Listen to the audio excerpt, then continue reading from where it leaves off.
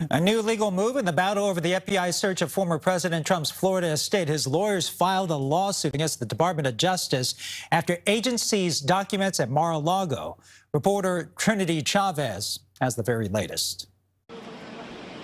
Former President Donald Trump wants to stop federal agents from going through documents seized during the search of his Florida home. Trump filed a lawsuit seeking a special master or third-party attorney to be appointed to review the documents. He's also requesting the FBI return any documents that went beyond the scope of the search warrant. It happens sometimes, and I think from the point of view of the Department of Justice and justice itself, as long as it doesn't take too much longer and delay things, that's fine. The Justice Department responded with a statement saying the search was authorized by a federal court upon the required finding of probable cause.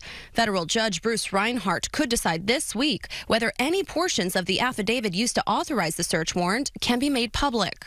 He's going to try to see, and the DOJ is going to try to see, if there are some discrete paragraphs that are actually educational to the public that they can go forward on. A U.S. official tells CBS News that the Justice Department retrieved at least 150 classified documents from boxes Trump handed over to the National Archives earlier this year.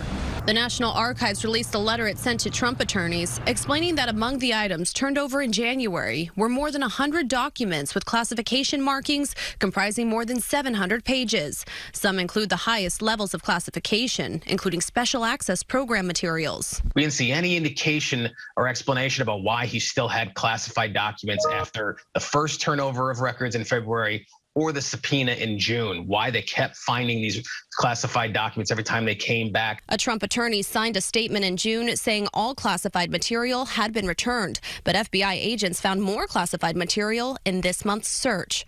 Trinity Chavez, CBS News, New York.